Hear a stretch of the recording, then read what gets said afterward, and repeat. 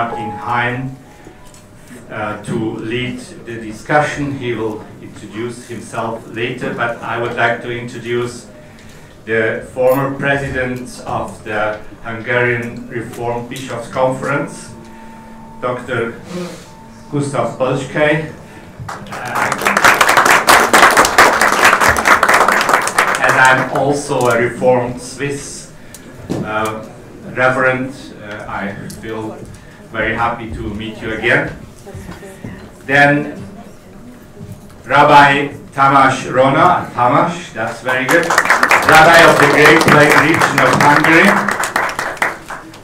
Then Mr. Zolta Sulok, president of the Organization of Hungarian Muslims. Then the member of Societas Jesuit monk, Mr. Ulrich. And from our host, it's Mero Matthias, yeah, Vaishnava pastor. And I would like to give the floor to Bishop Martin Hein. Thank you very much, Mr. President. I welcome you to this panel discussion.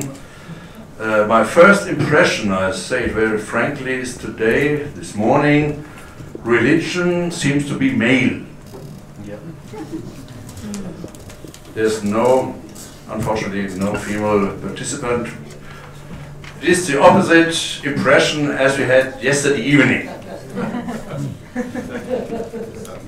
But let us start. We are, as we are, in this discussion, we are guests in Hungary, and we are, all of us, are interested how's the interfaith situation in this country, with a long, long tradition.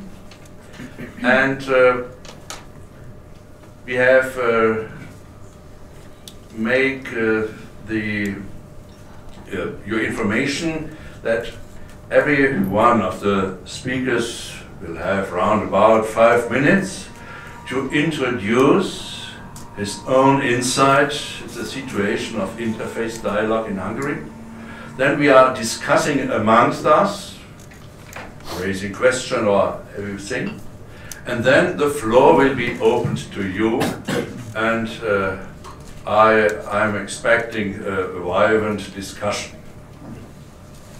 So let me start to introduce myself. My name is Martin Hein. I'm Protestant bishop in Germany. On this commemorative day, I know what it means to be German.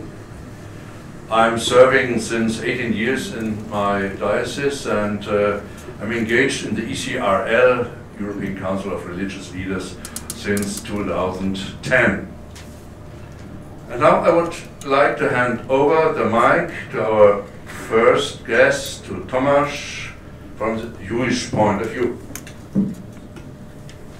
Thank you very much. It's a great honor to be here. And before a few minutes, you asked me that how many minutes I need, and I said 5. And what kind of minutes you asked? And I said Jewish minutes, because maybe it will be a little bit longer, but I will have. So, dear ladies and gentlemen, I've been serving as a rabbi in the Jewish communities of the Great Plain for 20 years. I met the values of the Christian-Jewish dialogue during my university studies and lectures. The values have, fortunately, widened over the past few decades. There are 2 organizations in Hungary that have been brought to life for the permanent and meaningful existence of Christian and Jewish dialogue. One of them is the Christian-Jewish Society. As the member of this society, have been visiting the smaller and the larger settlements of Hungary together with eclectic dignitaries and secular scientists. We present common lectures, we address basic concepts, and we try to keep the idea of the famous Hungarian poet Babics Mihály alive constantly. There is a song in the soul of weak and strong, and we hear our own soul in every song. and who has a beautiful song in the soul that hears the song of others beautiful. The society works with presentation, publication, and resolution for almost 3 decades now. The other organization is the Christian Jewish Council, which is the member organization of the International Council Christian and Jews. This council in Hungary was founded by President Árpád Göncz. And the membership of the organization came from the chief priests of Christian and Jewish churches. The most important volume of intellectual circle or lodge that this has created an opportunity to establish a permanent dialogue between the highest levels of the aforementioned churches, so they can formulate common, thoughtful, and powerful messages on fundamental issues. Both the Society and the International Council have a special organization in the field of Islamic, Christian, and Jewish dialogue. In Hungary, we are in close contact with the Dialogue Platform, which is a board created by the Muslim community in Turkey, and with which we collaborate in order to join, organize conferences and presentations. In recent years, we have created close cooperation with Bhakta College. As well, we have been presenting lectures together with my rabbinical colleagues and with the leading professors of the institution on giving topics like body and soul, life and passing, dietary rules, or tree of life, etc. A decade-old tradition is that organize a prayer day in January and in summer in which we pray together for each other. 3 years ago, the World Conference of International Council of Christians and Jews was held in Rome. I was honored that I could attend the occasion, and the conference was received by Pope Francis. This organization assumes a decisive role today at the level of international dialogue. It tries to give messages to the challenges of the current era, thought, religious, and academic responses. The Nostra Aetate or the Blue Emet are good examples for these kind of messages. In 2015, Hungary applied for organizing the annual World Conference of the International Council of Christians and Jews. For the first time in the history of this event, the result was published in February 2016 in Heppenheim, where the Martin Buber House and the headquarters of the organization are located. After a long, tedious work, thanks for the creator of the world, nearly 300 deceived personalities from 70 countries will arrive in Hungary to spend 4 days here between 24 till 27 June, according to the principle of the human spiritual building. Finally, I would like to end my speech with the story of Isaac Babowicz Singer, which brings us into a teeny Polish shtetl, where one of the bird whiners loses his job and his livelihood, and he visits the Rabbi to ask for his help. Rabbi, I have 7 children. A rich person. I have hungry mouses to feed, dress and teach. Please give me work and help me. After a short consideration, the Rabbi answers, my dear son, take your chair every morning at 7 o'clock, sit on the 3rd hill from the village and stay there until the sunset. If you see the Mashiach approach, just run to me immediately, and I can give you 3 kopeikas a week for this job.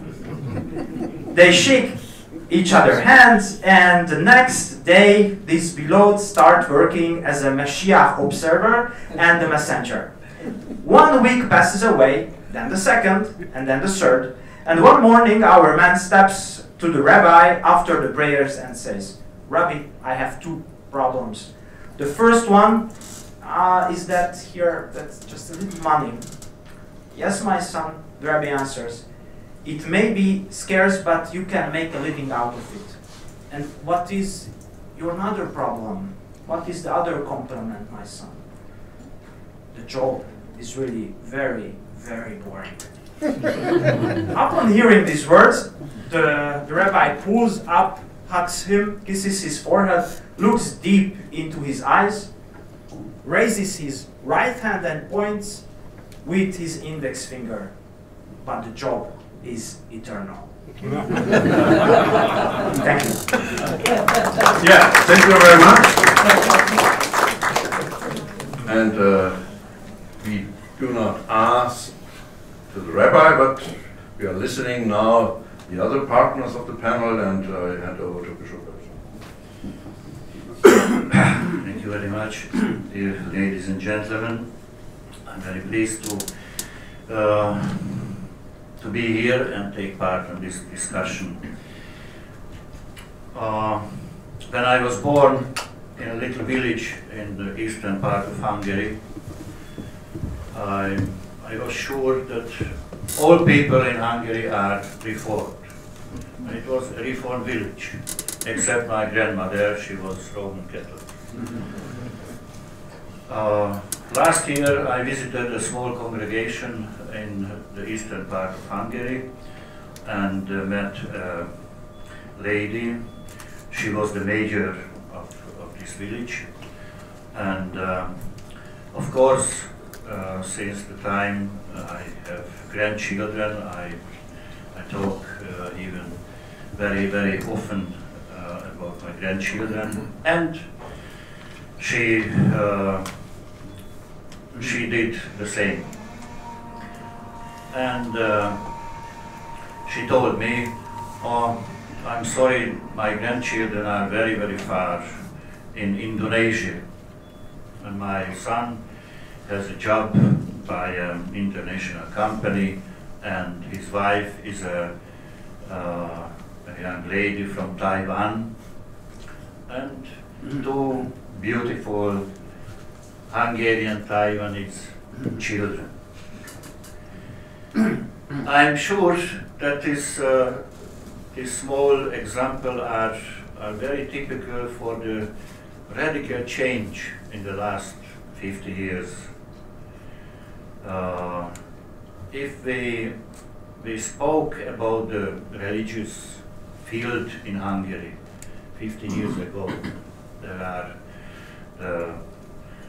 the traditional so-called historical Christian churches, Jewish community, and that's it.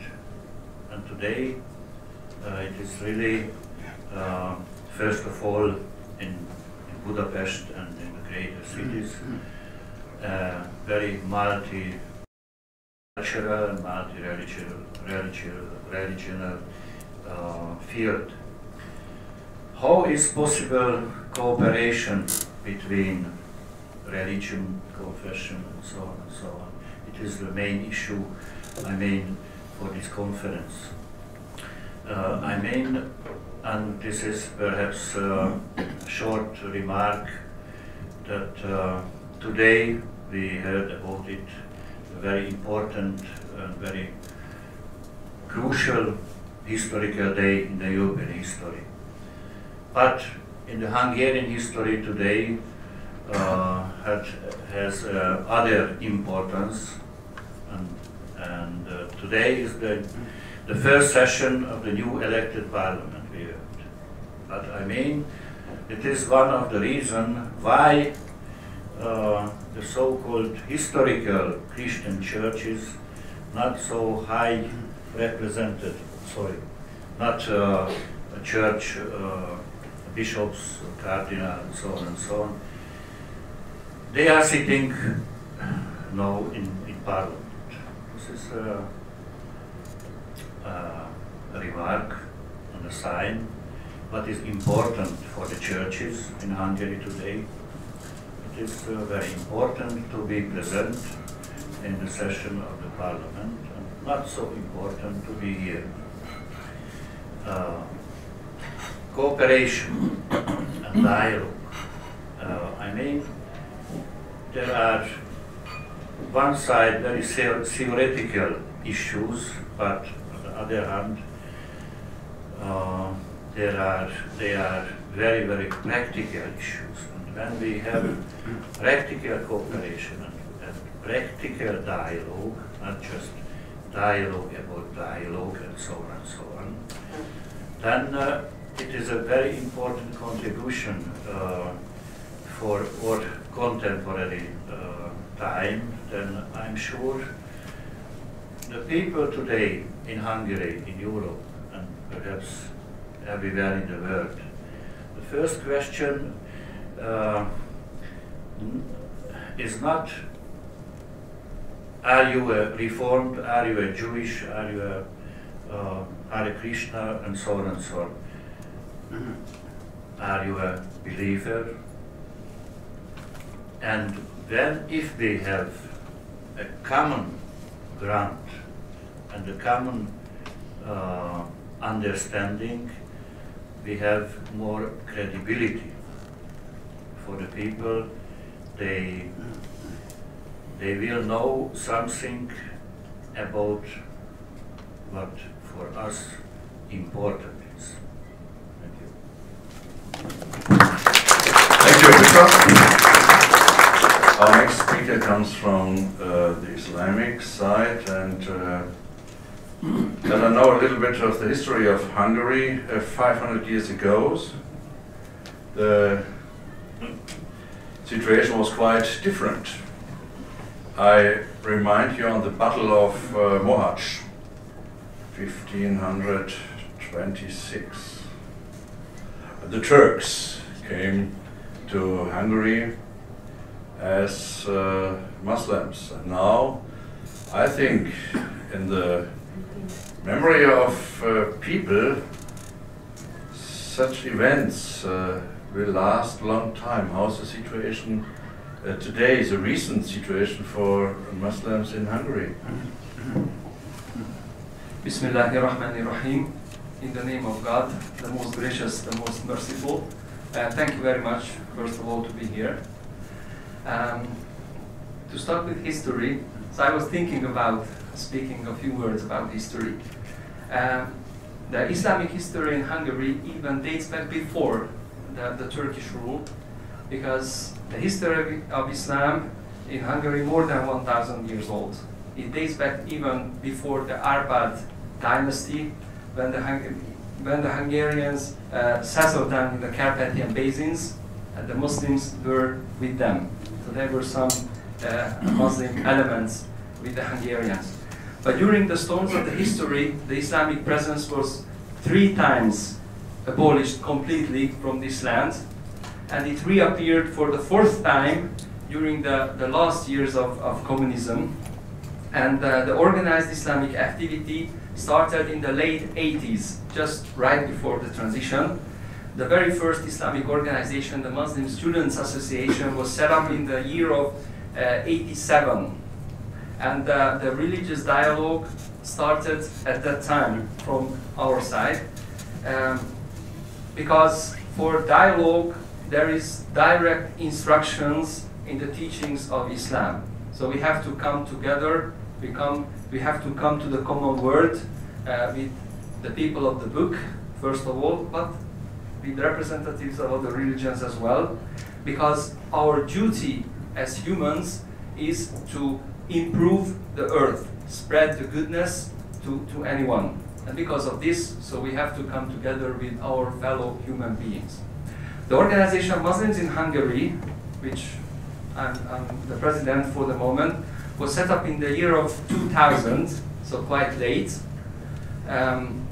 And I'm the president of this organization since 2001, so since 17 years now.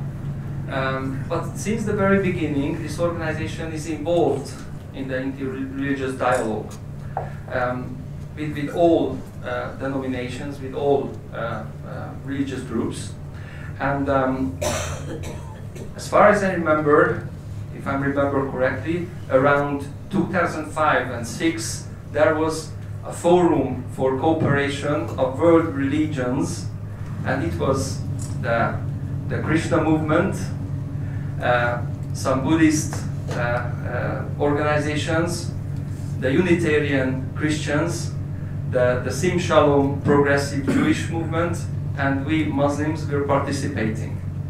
And when the amendment of the church law came in 2011 and 12, and the number of religious organizations was considerably limited from 300 something into 32, we made another Forum for Cooperation. We called it Council of Registered Eastern Religions. And we have the Krishna movement, we have the Buddhist organizations, and we Muslims are participating. We are meeting every month, and we try to organize even common programs. And we were participating in cultural events, giving information to the people interested in these religions, and also with the Krishna movement, because they took the leading role. We participated in charity, giving food to the deprived people of Budapest. Because as we think, the dialogue should yield something good in practice. Because doing dialogue for the dialogue is not satisfactory, it's not enough. We have to build the trust, first of all. We have to build a common platform that anyone can work together for achieving the common good for the society without violating the religious traditions. So that's our aim. And of course, this dialogue is extended to the Jewish and Christian groups and churches as well, because we regularly sit with the Christian Jewish Council, so we are participating in the meetings, and we hope that we will show a good example and good practice for the general public of the society. Thank you very much. Thank you very much. Yesterday evening we have been invited to the Hare Krishna temple in Budapest. We had an excellent reception, and we had some table speeches to get more information about how to live with an Eastern religion in a Western context. So I hand over the mic. Hare Krishna. My name is Madhupati Dāsa, but before I start using my 5 minutes, let me welcome a late arriving personality here, Professor József Szécsi, who is perhaps the person here present who has done the most for interfaith religion. Please give him a great applause. So we started the Christian Jewish Council like 25 years ago, and he's untiredly working on a dialogue which now involves the Muslims, as was mentioned. So I think we owe a great respect to him. So, okay, so I would like to mention one forum of interfaith dialogue which is very, very successful here in this country. And as an exception, it wasn't started by the Hare Krishnas, but by a Buddhist, Rabbi, who is a journalist with the 24.hu internet magazine. And the title of this series of articles, or several articles, is God Knows. You see, sometimes you say, God knows. Of course, God knows. So every week, he sends around a tough question. These questions are well, no taboos, and they are based on a news item of the week or some topical news item, and he sends these questions around to the 5 great world religions: Jewish, Christian, Muslim, Buddhist, and Hindu religion representatives, and every week. A select person, of course not always the same person in one religion, gives a response. And I must say several people are sitting in this room who are regular contributors to this series. And this, you see, I think the importance of this series is that, number one, it helps us understand the other faith better. Now, what are you afraid of? You are afraid of something you don't know. Now, if you get to know other faiths, you can develop a better understanding, better cooperation. After all, they are also human beings. So this is very, very useful.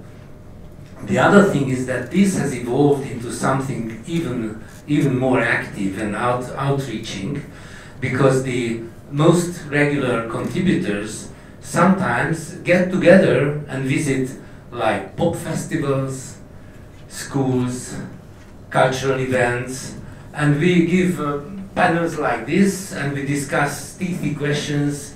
For instance, there is the summer festival Everness, which is a very popular festival among New Age people and budding transcendentalists. And for 2 years now, this group of people has visited this festival, but we also went to countryside towns and presenting at libraries and schools. So this is an excellent way of presenting multi-faith approach to all generations, practically all generations. So I think this is a very good, actually a book has already been published for the, containing the first something like 200 articles. And I must confess, this also helps me understand my faith as well better, because these questions can roughly be classified into two great categories. One are the moral questions, and there can be so many such things like euthanasia or abortion or bioethical questions, and the other is understanding what's going on, and of course our understanding is based on the law of karma and the faith in reincarnation, and it is very, very instructive for our own faith to see what others say to questions like this. Like, for instance, a 5-year-old girl in Texas was killed by a stray bullet. Now, what's the explanation for that? Or these bioethical things that, what do you think about cloning people? And the responses are very, very instructive. So I think my 5 minutes are up, so I return the mic to you. Well, thank you very much.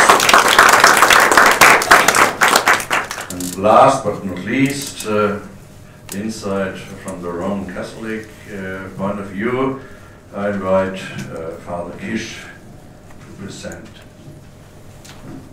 Well, now Hungarian Peter style, I like this. It's not easy, but you are then obliged to speak about the essentials. You know, Hungarian are strange people because they always start with history. And if you speak now about interfaith dialogue, actually in Hungary, what we do now, it's an exotic curiosum, but what has substantial importance, this is the first, the ecumenical movement, and which means in Hungarian context mostly dialogue between Protestant and Catholic. Second, there is, let's say, the lack of dialogue between the Orthodox Christians and the Western style, where Catholic and Protestant, to my observation, are most closer to each other than, for instance, the Catholic and the Orthodox, despite the fact there is no theological difference. And then the third level is the cooperation with our Jewish friend. I don't speak about the Islam because the Islam history was 150 years, which I wouldn't call cooperation or dialogue. But when after the fall of the Berlin Wall, started a community of Islamic people, they have been invited to kind of panels like this, and I myself participated at least 7 times as this kind of dialogue between the Jewish, the Christian, and the. And by the way, the Jewish always told jokes. That's a constant you can rely upon. Now, I think you have to add the 2 dimensions in the context of Hungary. First is the Hungarian immigration. After the revolution of '56, more than 300,000 people left Hungary, and settled in Western Europe and the United States and elsewhere. And in 1971, we have had the first ecumenical meeting in Sion and Sitten in Switzerland, organized by the Catholic, Reformed and Evangelical Christians, and we have it every 5 years. Myself organized 3 meetings in Western Europe. When the communism fall, we moved to Hungary, and the strength of this movement you don't see anymore because there are so many movements. But for more than 20 years, the cooperation between the 3 churches, not official level like a national feast and so on, but in the depths, took place in the immigration. For instance, I remember when, for instance, César Bolászló is a famous Hungarian writer and worker for BBC, texted together with Ulrich, who is a poet, and 3 present Protestant priests, the ecumenical formula of the credo, for instance. Second point, which makes our case a little bit strange, that at least 3 million Hungarians who live near the border in the neighboring countries, and there the communities have a local dialogue with the Christians of other faiths, but mainly also with the Christians of the same faith, but other nationality. There is a dimension of the dialogue which is not easier, but sometimes harder. For instance, I come now from Marosvásárhely, in the middle of Transylvania, and we have no problem so far with our Protestant friends. We invite each other. We have every year ecumenical day and so forth, but there is virtually no dialogue with the Orthodox Church. Don't ask me why. It's just a fact, I tell you. And I think that's a pity. And sometimes, for instance, when the Hungarian claim why the Pope didn't visit the Hungarian minority in Transylvania, one reason is that the Catholic Church is engaged in the dialogue with the Orthodox Church. But at the local level, it doesn't take place. So that's the perspective. I think in the future, it's very, very important to find a way. And the good sign is that St. Stephen, the founder of Christian Hungary, has been canonized by the Orthodox Patriarch of Constantinople, saying he was King of Hungary and saint just before the separation of the Eastern and the Western Church. I think that this dialogue between Christian communities on the one hand and between the Jewish and Christian communities is the basis on which you can base everything. Everything other is just a joke of a play, how do you do, a toy of intellectuals. We are all highly developed intellectuals with university diplomas. Go in the villages, nobody will have problems with Buddhism or Islam. You have to stick to the local context. And the local context, before the First World War, there were so many Hungarian communities where 3 nations and 5 faiths live together peacefully. And I think what you have been telling in the introduction, non-believers or just believers blame us believers for all the terrible wars. Whether we like it or not, that's what people believe. Not just in Hungary. I remember when I entered the Society of Jesus, I wrote a letter to one famous fashion maker for whom I worked, and he told me, well, I admire your decision, but you know, you Christians were responsible for all the worst wars. That's what people believe. How do we convince them that it's not true? First of all, making it untrue. That's what I think we are all together. Thank you very much. You have risen the first question I want to put on the panel. What is uniting us? We are people of faith altogether. Different faiths, but we are people of faith. And we heard something about secularism as a movement in the Western Europe, and I just wanted to know, how do you experience that growing secularism in Hungary? Or isn't there? Who wants to answer on that? Rabbi. Okay. Thank you. Pastors, cleric, priests, we have a great possibility for our congregations to give knowledge and experience, to draw a picture and to put inside colors. That's our possibility in the great plan that's in the middle of Hungary, where I start, where I try to do my service, what I can do. There are several people who usually don't have any experience how a Jew looks like. Maybe a Jew has horn or a tail, or he has a big nose. Yeah, sure. So first of all, we have several work what we have to do in the field. It means the small villages, and also there are pictures from the different channels. It means television, radio, newspapers, and the people have different ideas. So the most strongest message what we can do, that we sit together, also in the central part of Hungary. There are some bigger and smaller cities, and there are TV channels. So we have the possibility each week or each second week or in a month, the believers sit together and speak each other, brothers, and it could be a strong or a stronger message.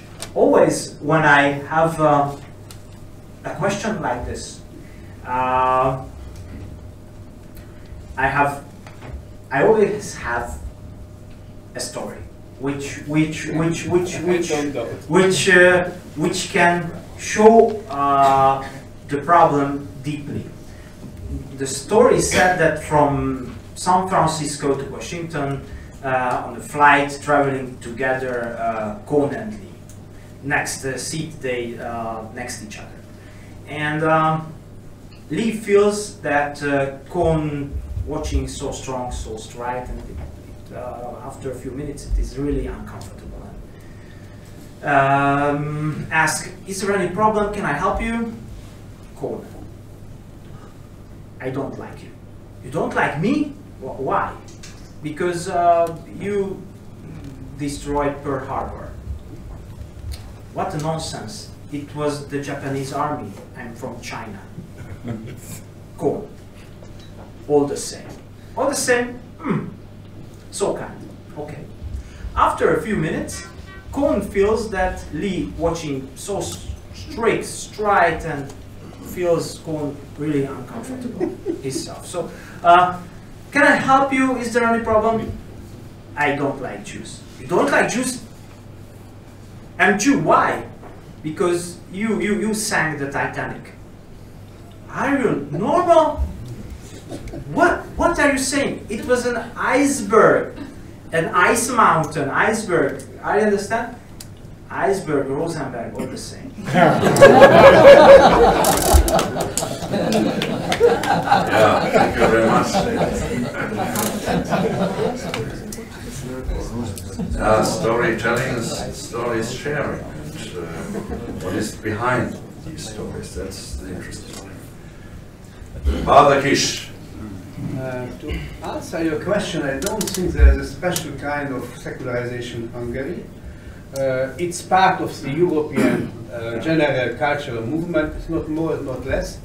And I think even generally spoken, actual problem of Europe is not anymore secularization. It used to be some decades before, but relativism, yes. And when you spoke that it's very important to work together and go together to the school, you may confound people. I think that it's very important that the best way to do it, that everybody presents himself and he is trustworthy. You can trust him, especially young people, children, kids at the school. They ask questions.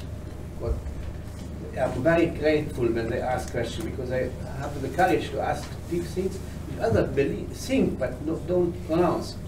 And I think one big dangerous development is relativism, because I mean it's not going in direction of peace if you say it doesn't matter whether you are Jewish or Catholic or Sikh or whatever, it doesn't matter.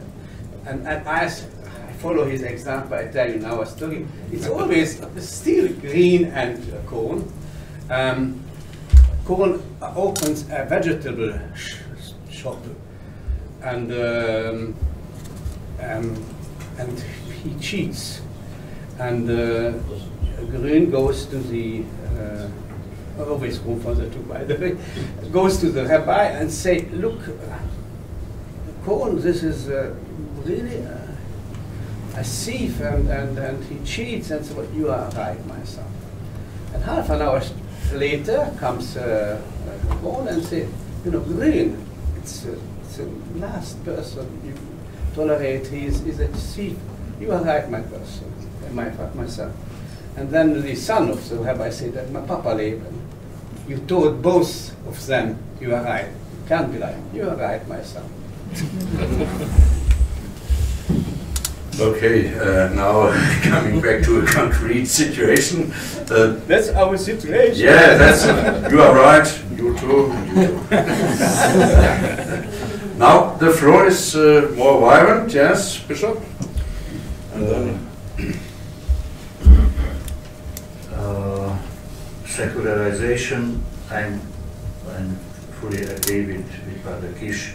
It is a European cultural phenomenon, and in some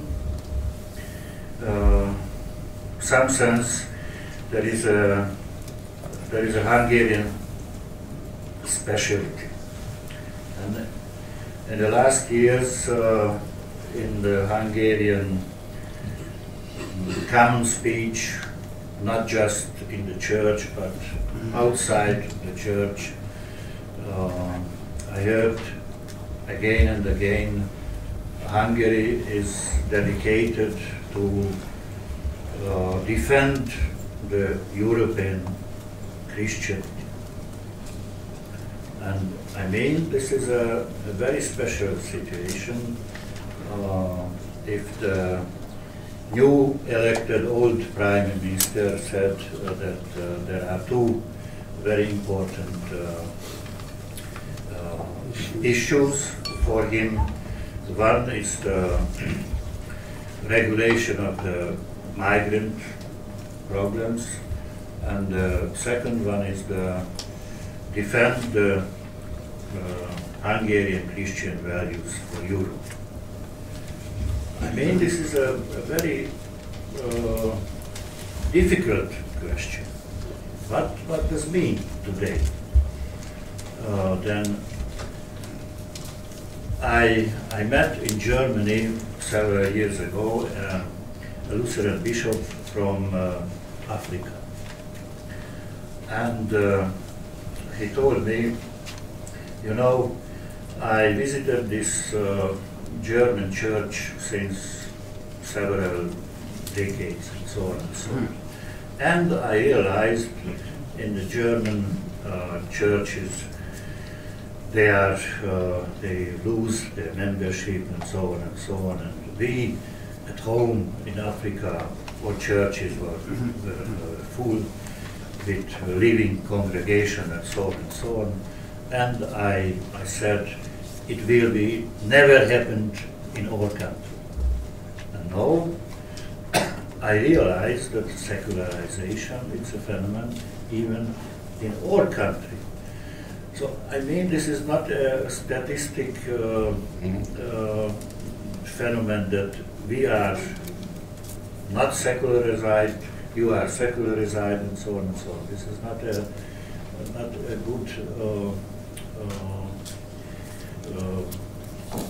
good approach. Yes, we are sitting in the same boat in this sense. Yeah, really, we are sitting in the same boat. Yeah. This is a symbol of our conference, this boat. I'm very happy that you raised the question of defending Christianity in this country. For me, as a guest of Hungary, I was a little bit absent to raise this question, but now it is on the floor. Could you answer, how do you feel when you are listening, we have to defend Christianity or Christian faith? I would like to respond to the question of secularism, because in the statistics, in the census data, we saw from every decade that a considerable part of the population is not following any religion, or the religious affiliation is not known. So from the data, we would say that there is secularism, but I would say the question is that maybe our answers to the needs of the people of different communities are not adequate. Maybe we cannot address the people, we cannot address their needs, we cannot give them the right answer to their questions, what they would like to hear. And maybe that's one problem. But concerning the cooperation, now there is a very big gap between the religious people and the so-called secular people. But I think with cooperation, we need to bridge this gap, because at least from the point of view of Islam, if we take the human origin, so we are all sons of Adam, and Adam was created from dust. So no human beings can be excluded from this cooperation. So we have to stretch out for the so-called secular people on the basis of the common origin of humankind. I would like to continue with the secularization issue. Secularization is not new. It's hundreds of years old process, but it is now arriving at very, very appalling consequences. I mean, the consumer society is a product of secularization, no doubt, because this is actually ignoring the fact that everything belongs to God, and we have to be observe this ownership and only take as much as is destined for us.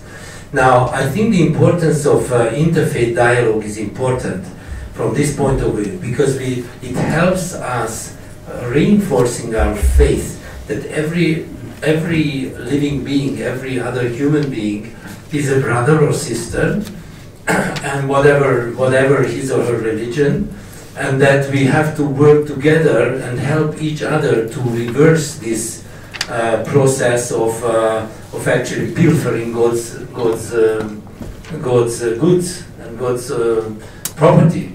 So, for me, this gives a very great enthusiasm in actually not proselytizing, but to give information to people about God. And I'm very happy when others do the same in another religion, because I'm absolutely convinced that this world as we know it and as we live it can only be rescued from complete collapse if religions in their own ways explain people that they are responsible for their consumption, responsible for what they do, what they pilfer, and how they preserve God's ownership. Before I open the floor, my last question to the panel is, what do you expect in the future for the interfaith interreligious dialogue in Hungary? What are you wishing? What are you expecting?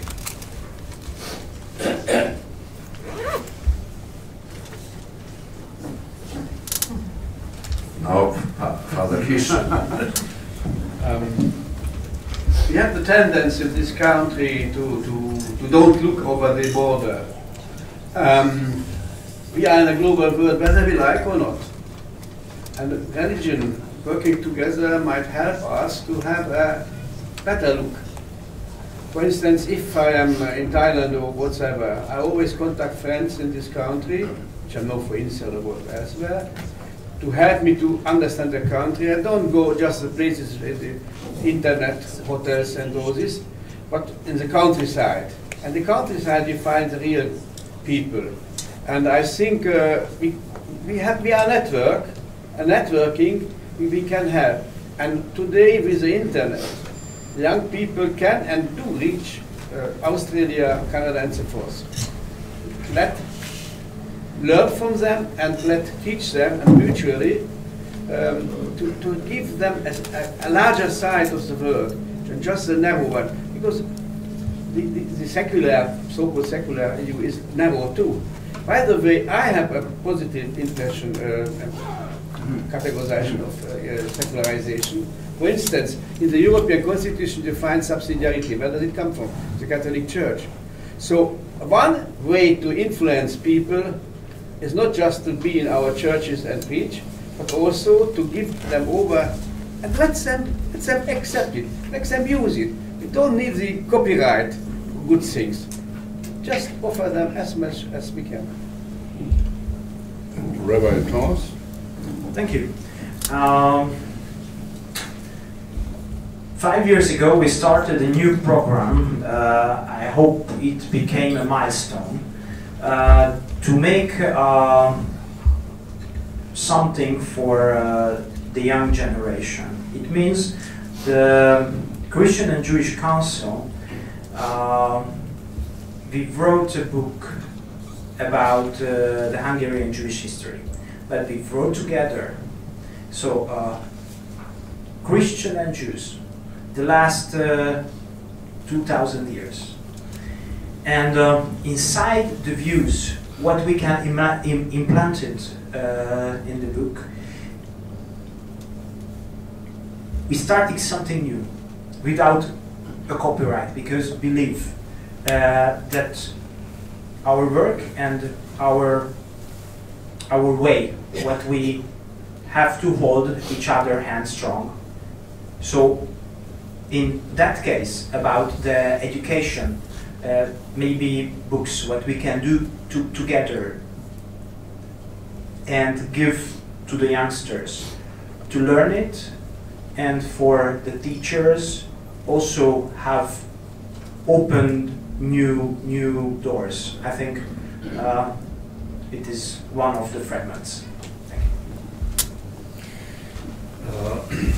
One very concrete expectation, and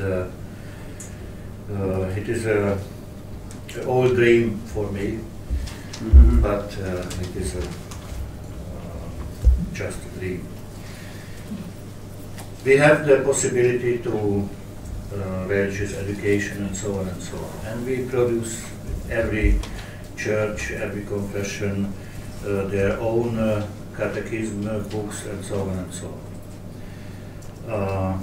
And of course we teach the Protestant children about Roman Catholic Church, about the Jewish community, about the Muslim community, and so on and so on.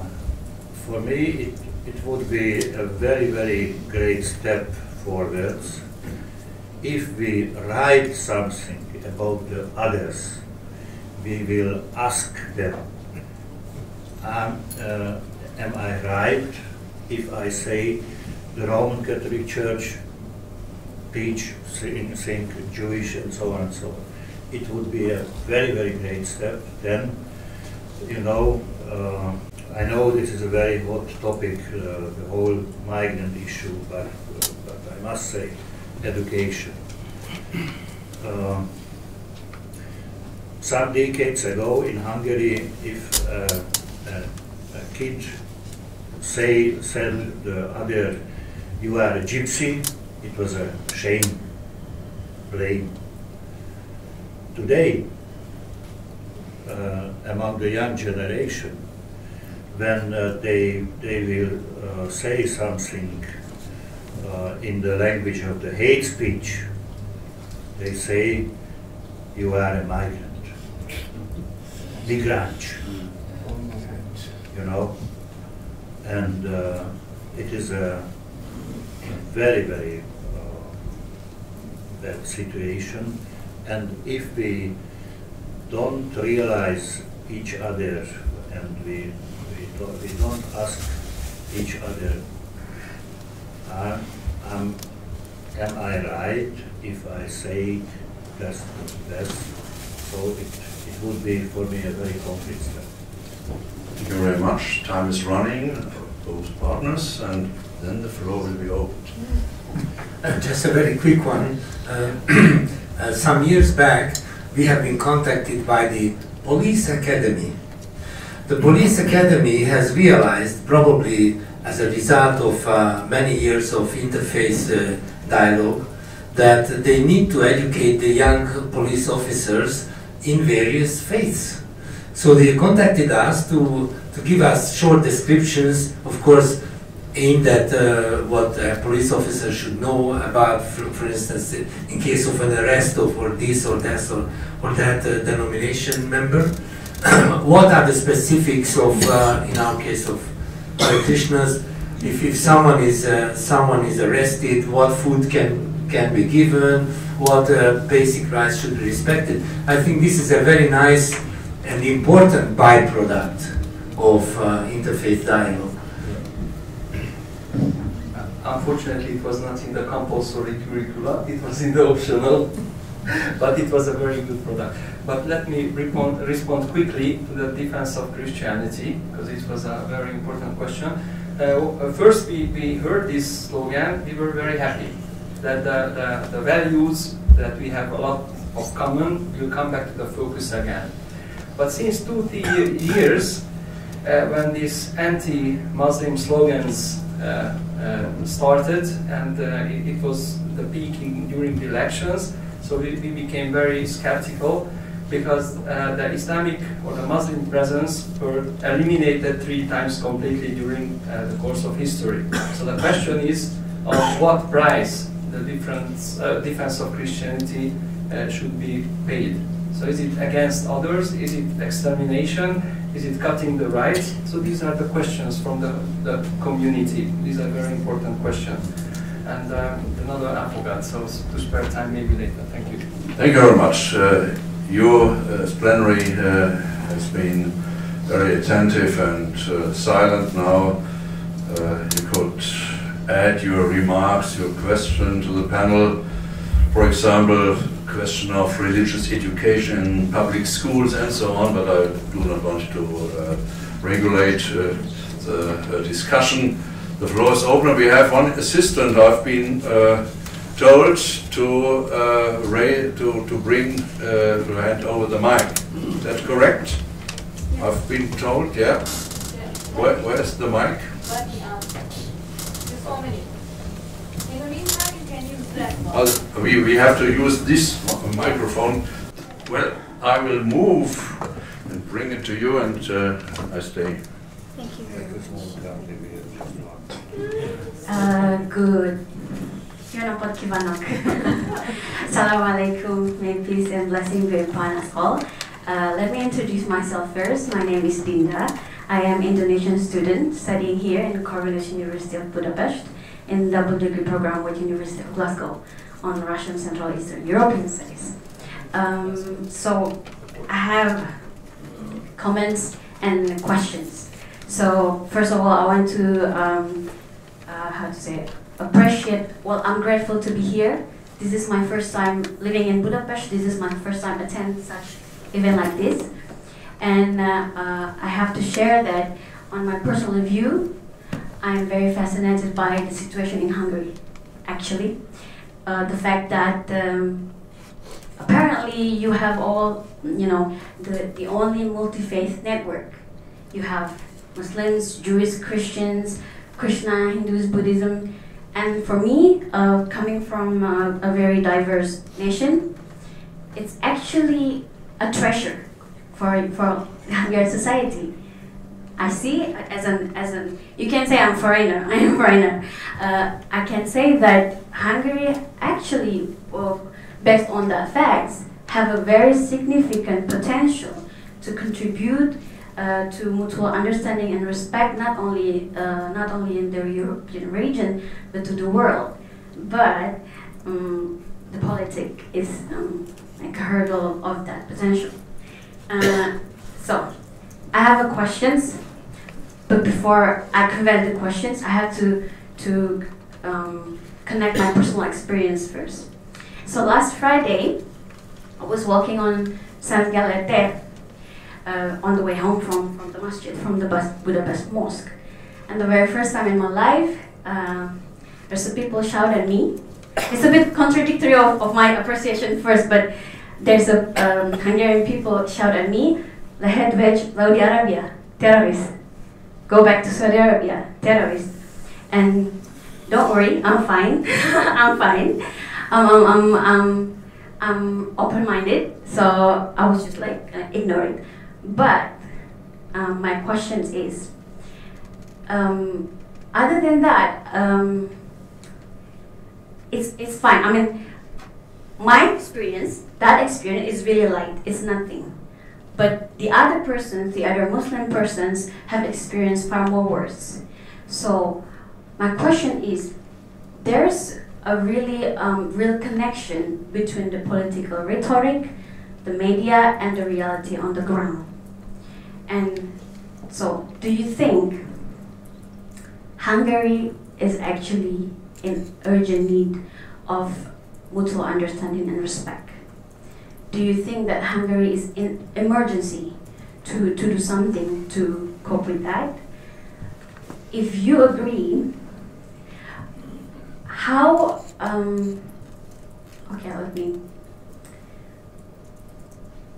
how actually have you done to spread this really peaceful atmosphere, not only for the people who have special interest, but people who are, in public, so that the reality on the ground is the same as the reality here, in this ground, in this particular forum. I hope my question is clear enough. Thank you very much.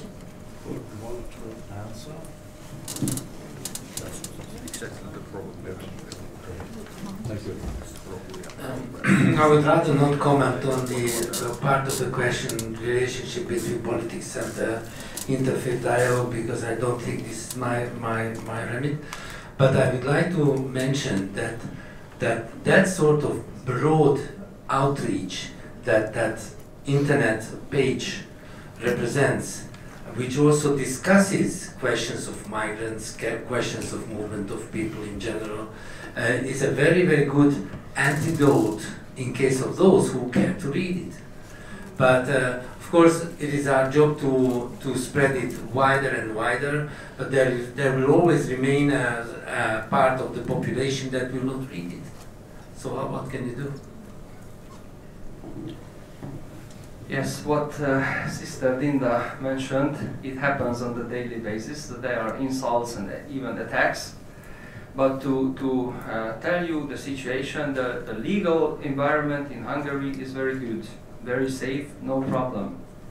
The problem is sometimes the rhetorics of some politicians, that's the problem, and it gives some tone to the media. But what is annoying the most, so those people who are attacked or insulted, they don't even go to the police because they lost the trust in the system, because they feel that the system is against them. So they don't even report to the police. Some people are beaten, they are not going to the police. So that's a very big problem. But what we can do, because the mosques are full of people, full of non-Muslims who are coming to our problems and interested in Islam. They would like to hear about Islam from the Muslims. And we are working on this field. And we hope that after a while, we will reach a critical mass and the general public, the opinion of general public will change. But it will take lots of time. It's not an easy, not a fast process. And also we have conferences like this. We have events of multi-faith dialogue, and the message will go on. But it will take time, so we shouldn't lose hope. We have to make the effort, and I think the peaceful people are still outnumber the violent ones, so we have to go on. Thank you. I would like to let the plenary contribute.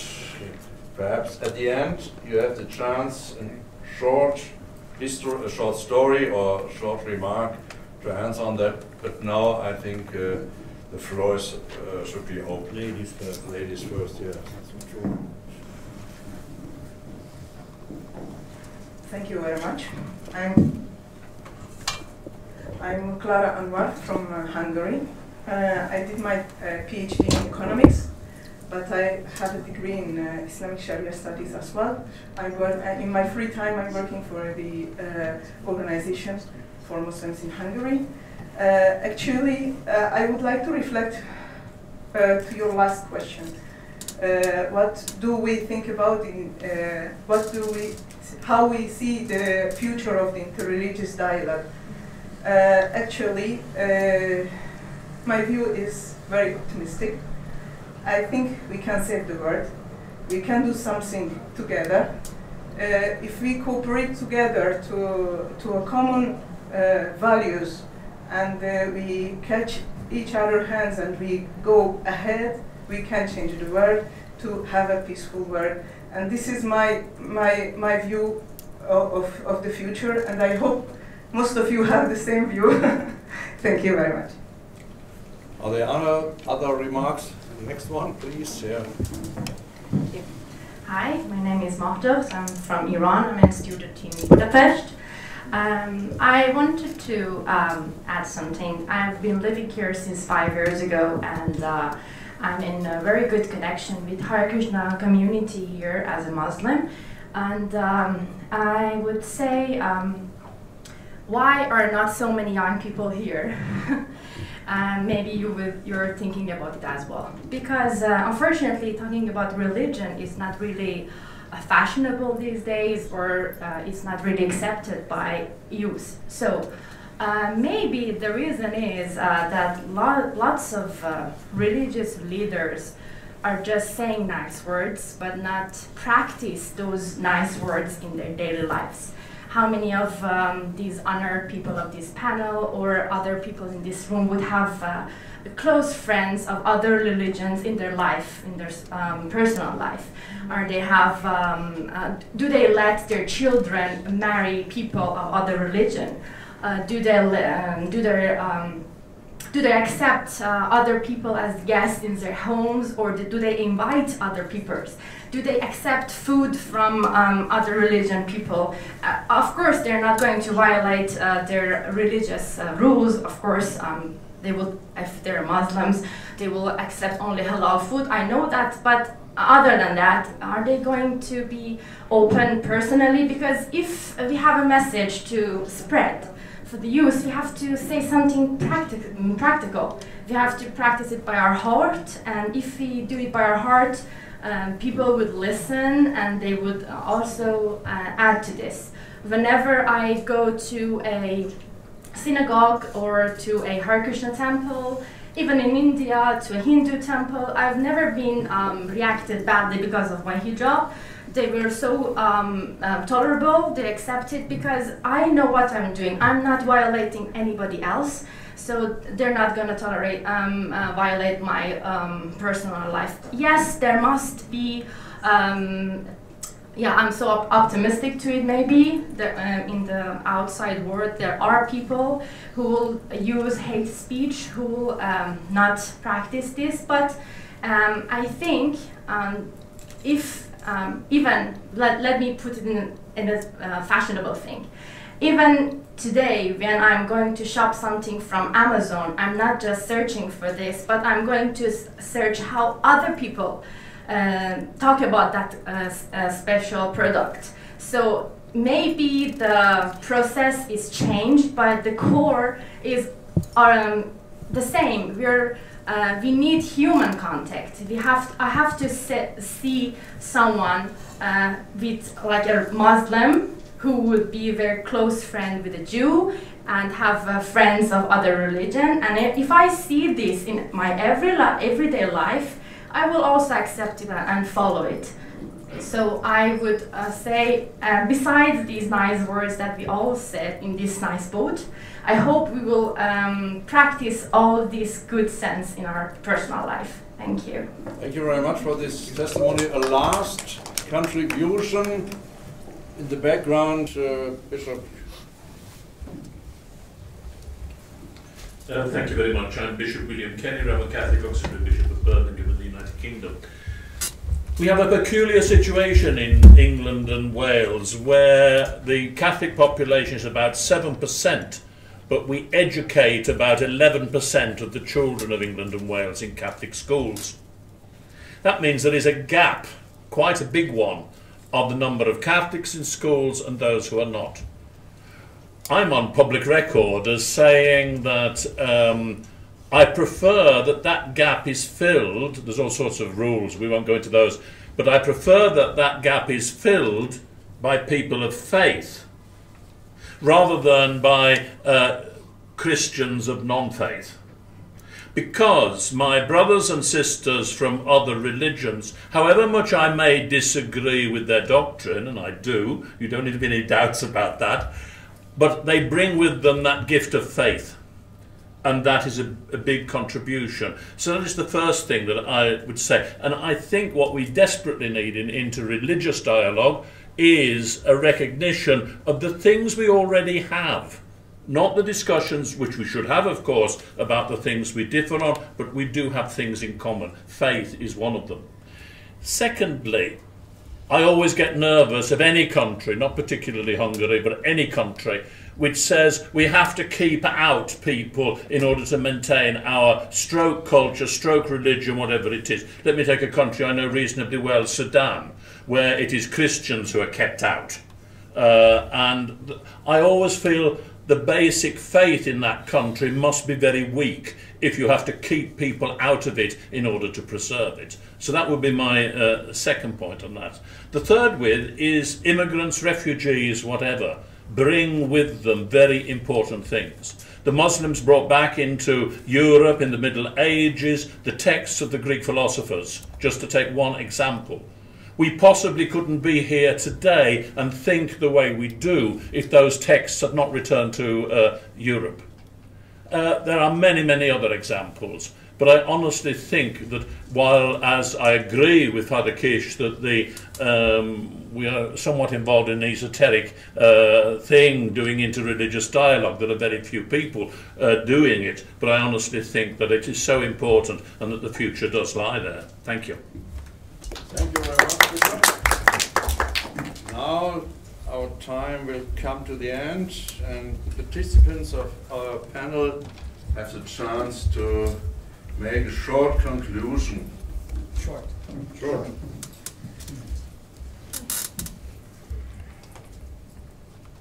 Who are not believe in the in miracles can be rationalist.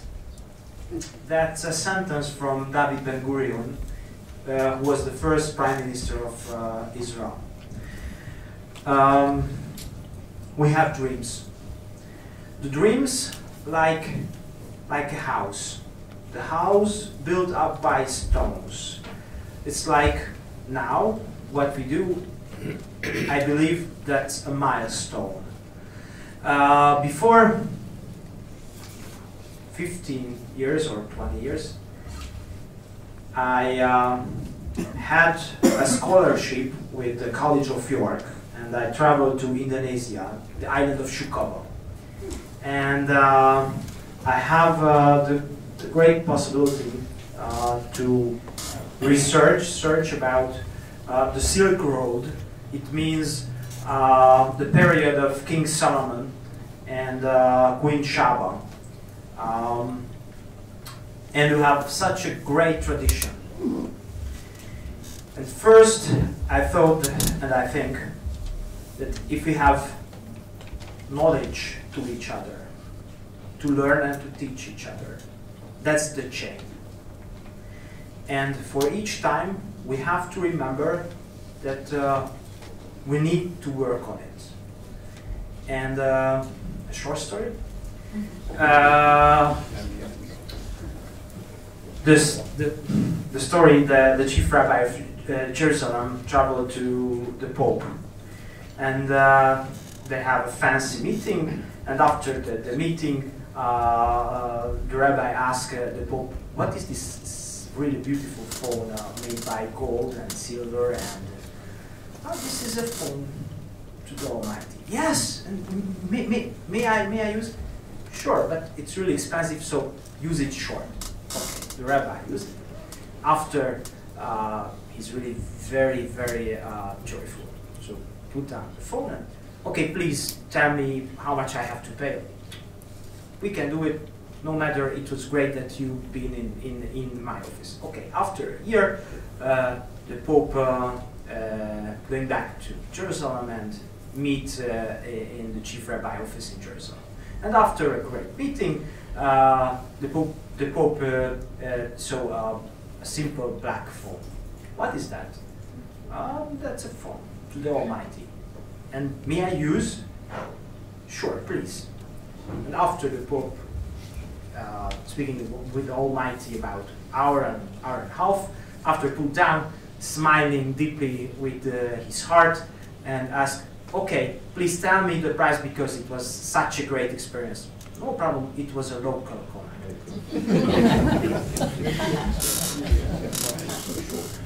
Sure. It was a question from the young lady, what are doing these honorable people in praxis. I live in Debrecen, this is the second largest city in the eastern part, and it was 2 years ago camp for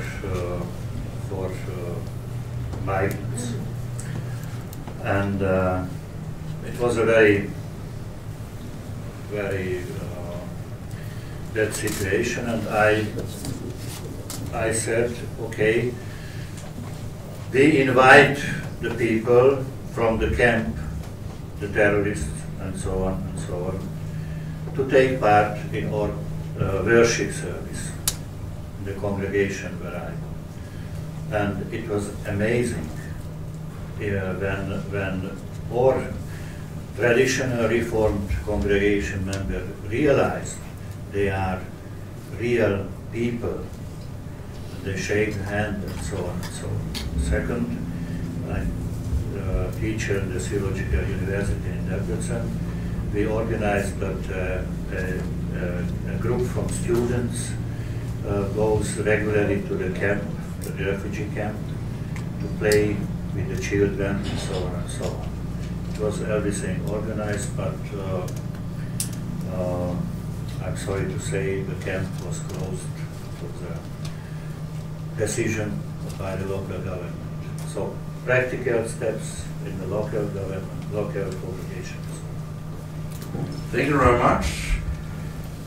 The only word which I'm using frequently is short, but time is running. Sorry. It's going to be very short. So I would like to say, maybe as some sort of conclusion, that God is responsible for the world.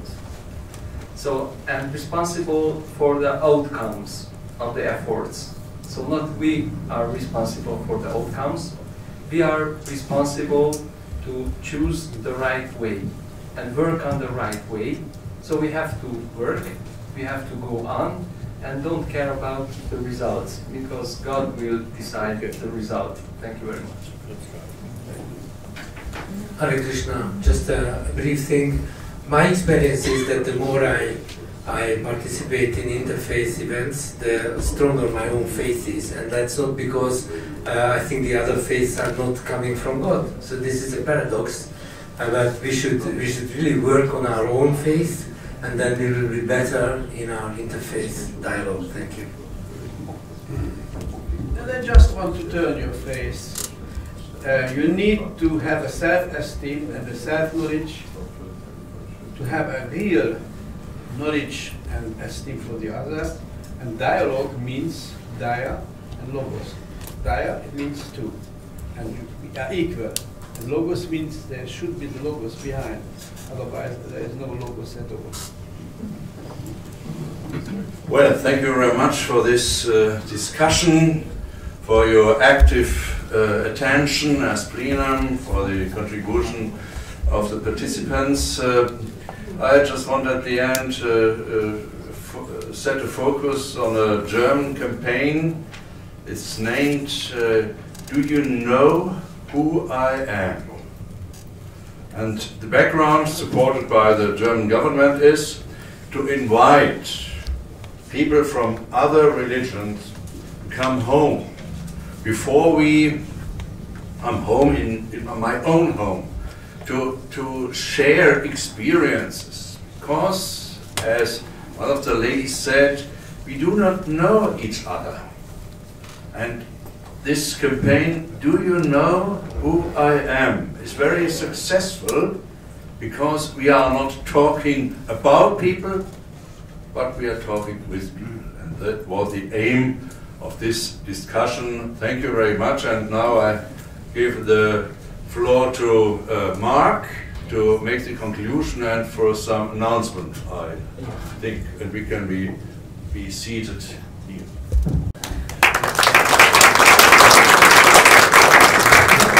A very short concluding summary. I just want to say, obviously, a huge thank you to all the guests. I mean, my day job is at the university teaching peace building studies, peace and conflict studies.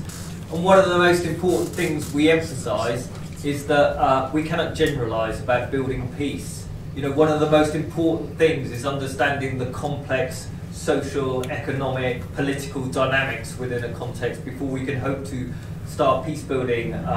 And this, for me, has been hugely helpful in understanding the important initiatives between different faith communities, but also the wider, broader political situation within Hungary.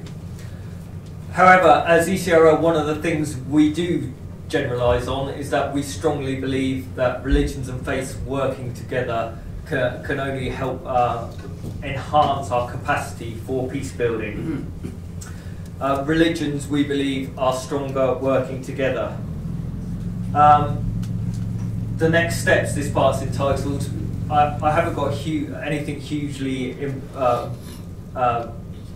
important to say, apart from to extend our support to interreligious and also multi-religious cooperation here in Hungary. As a pan-European council, we tend to try and operate at a broader European level, but we also try and strongly encourage and support international initiatives for building interreligious councils. Not in any hierarchical way, we're not trying to extend our own domain of influence, but as part of the international network of Religions for Peace, we can support building international religious councils, and then they are directly affiliated to Religions for Peace International in New York. So if we can help in that process in any way, please, we are very keen to stay in touch and support interfaith dialogue, but perhaps more importantly for us, multi-faith collaboration and action.